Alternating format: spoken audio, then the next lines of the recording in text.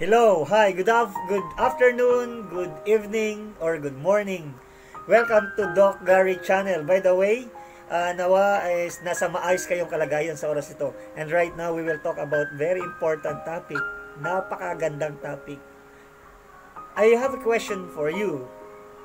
Ikaw ba ay na-reject na? Have you been rejected? Ilang beses ka na, na-reject ka na ba? Nanligaw ka, na-reject ka. Nag-apply ka sa trabaho, na-reject ka. Nasa school ka, na-reject ka. You know, rejection, you feel that you are not belong.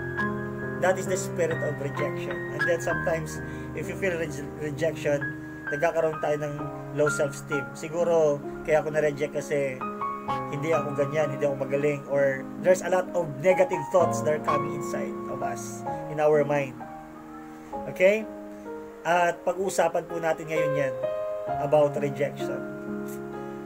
Why rejection is very important? Paano naging importante ang rejection? Yes, ang rejection ay important, and this is not negative. Rejection is not negative. Rejection is positive. Do you know why? Do you know why? Bakit mahalaga ang rejection? Okay. Bago tayo magpatuloy, I want you to subscribe, I want you to click the notification button, and share, click, comment. Okay? So, why rejection is very important? Listen very carefully. Kung wala kang rejection, hindi masusukat ang iyong maturity. Because immature people, immature person, ang isang immature na tao, sumusuko agad pag sila ay na-reject. Ask those successful people. Wala kang makikitang naging successful people na hindi nagkaroon ng rejection. You know, business people, lalong-lalo sa sales, they expect more rejection rather than yes. For example, sa 100 na katao, nag-expect sila dyan na maybe 5 lang ang mag-yes, at the 95 will say no. And that no is not negative. Why? It means yung no sa kanila is an opportunity. Ang no sa kanila is a challenge for them. So how will you deal with the rejection?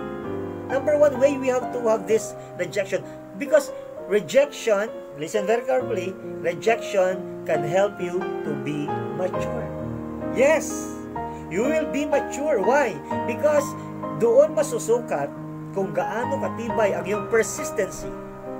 You know, tayo mga tao, gusto natin is automatic. Everything is very shortcut. Hindi lahat, no one na lahat napapayes nila. Kaya sabi na ako, palagi na lang ako nare-reject, siguro hinto na ako. Palagi ako nare-reject, siguro hindi ako magaling. See?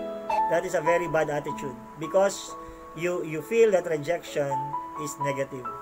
No. For those who are business people, lalo na especially sales, ang rejection is not negative. For them, that is a challenge to grow. Kung na-reject sila, bakit nga ba ako na-reject? Doon lalo silang lumalalim at doon lalo sila natututo. My dear friends, is very necessary. Tandaan nyo to. Importante, tama ang pananaw natin sa rejection. We must have a positive attitude of rejection. Lalong-lalo ka na. Marami kang pangarap. You have a goal. You have a target. But because of that rejection, humihinto ka na. Ibig sabihin, you are immature. Because those people who are mature, they continue. They don't quit. Even that they are rejected how many times. If you ask me, how many times ako nag-reject? Yes, in many area of my life. Nako, na-reject na po ako sa love life. How many times? Na-reject na rin po ako sa career, sa pag-a-apply. How many times? Marami po in people, sabihin natin sa relationships, sa mga kamag-anak. I experienced also that kind of rejection. At nung na-rejection ako, nagtatampo ako, nalulungkot ako, nandiyan ako sa sulok, nagbumukmuk, kaya wala nangyayari. Friends, rejection will make you mature.